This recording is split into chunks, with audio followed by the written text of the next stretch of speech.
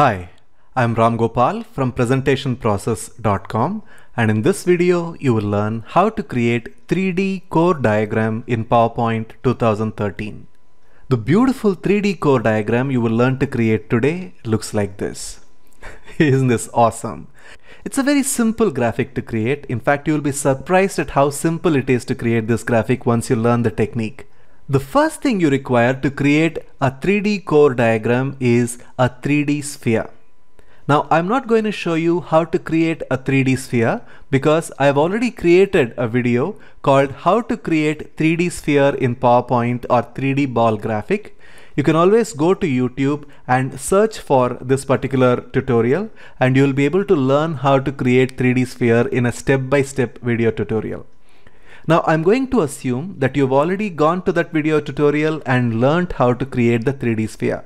Now once you've done that, the next step is to right click on the 3D sphere, cut it, and then right click again and paste it back as a picture. Now this is very important because I'm going to crop this particular picture.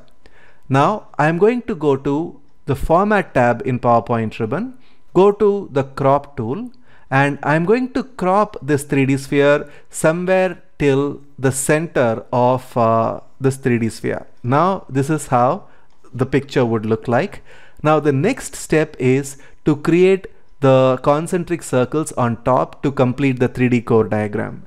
Now for that, what I'm going to do is first I'm going to keep this to the side and then I'm going to insert a SmartArt graphic. So let me go to the Insert tab in PowerPoint ribbon, go to SmartArt, and the graphic that I require is under Relationship, and the graphic is this one called as Stacked Venn diagram. I'm going to press OK. Now that inserts the Stacked Venn diagram. We require 5 concentric circles, so I'm going to go to the text pane and I'm going to hit enter. Now I have 5 circles. Once it is done, I'm going to select the bounding box here, go to the Design tab in PowerPoint ribbon and go to Convert and say Convert to Shapes.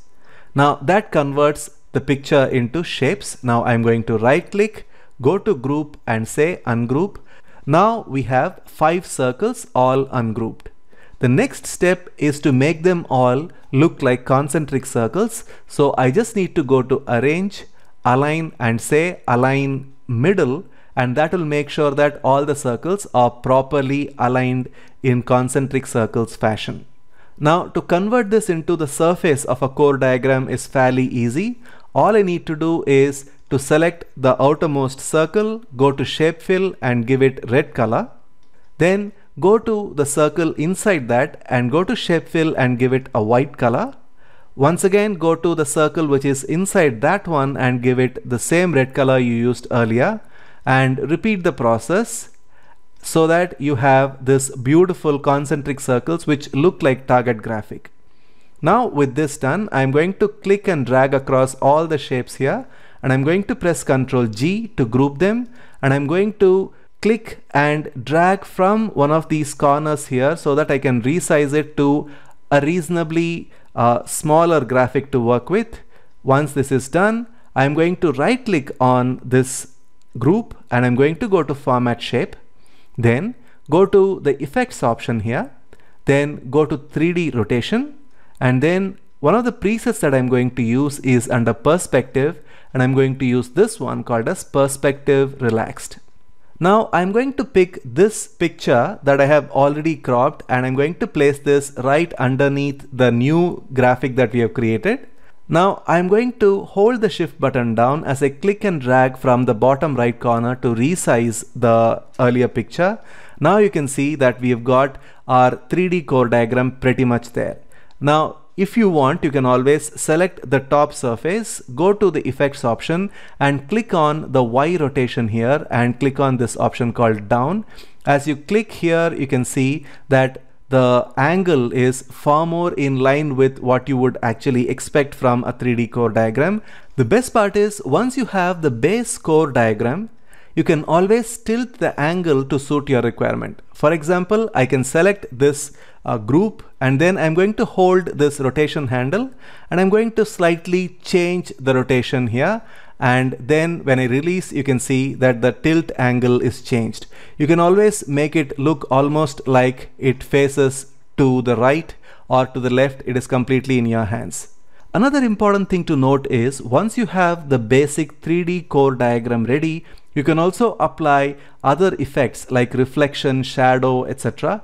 You can always select this particular cropped picture here, go to the reflection option in the effects here, and then go to the presets and select one of the presets called tight reflection touching, and now you can see that there is a nice reflection for your core diagram. Now all you need to do is to create a floor by going to the rectangles tool and then draw a rectangular bar that corresponds with the lower edge of the PowerPoint slide, and right click, send to back, shape outline, no outline, and then give it a slight gray color, and now you have a beautiful reflection shown of the 3D core diagram. You liked today's video? Great. Just think about this. It's one thing to learn PowerPoint by picking up useful tips and tricks from different places. But if you want to truly master PowerPoint and get some meaningful business results, you need to go through a structured training program. And that is why I created Ram Gopal's PowerPoint Mastery Program. It's arguably the most comprehensive and creative PowerPoint training online. Whether you are a rank beginner or an advanced user of PowerPoint, the lessons inside the program will take your skills to the next level. And more importantly, every lesson inside the program is laser focused to improve your business presentation skills. So please click on the link below in the description area to find out more details about Ram Gopal's PowerPoint Mastery Program. And by the way, as a thank you gift for watching this video this far, I have put together a useful free mini training called Learn 25 Creative PowerPoint Ideas to make your slides slick and interesting. If you're a business owner, an executive, a trainer, or a consultant, you will find these 25 creative ideas extremely useful. You can sign up for the free mini training by clicking on the button here. I'll also leave a link to the mini training in the description area below this video. So please sign up and I'll see you inside the mini training.